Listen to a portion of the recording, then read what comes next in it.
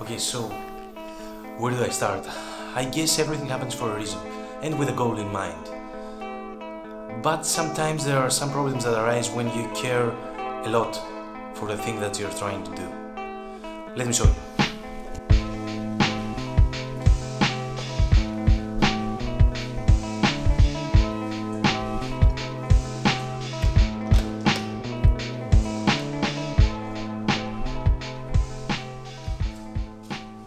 So for the past 3 months, that goal was quite simple. I needed to make a live room that would be viable for a professional recording studio, not as much as the size goes because it's quite a small room as it is, but as far as soundproofing goes.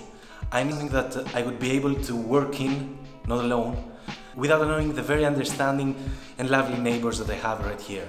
From the start there were going to be several challenges regarding this construction because the things that could be done here were quite limited because of the situation here.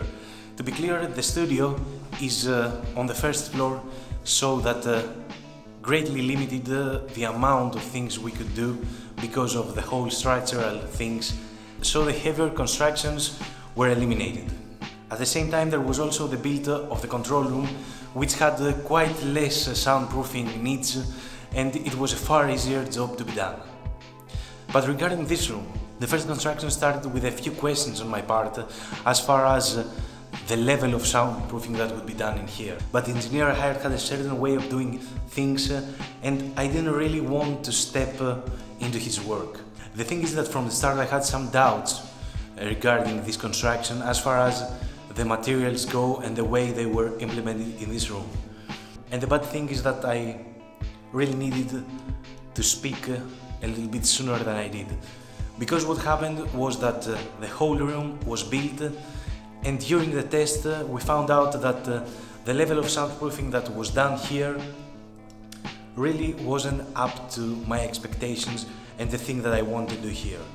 I understand that 100% soundproofing can't be done in this place due to the limitations that I talked about, but I really thought that something better could be achieved with a smarter placement of the materials at hand.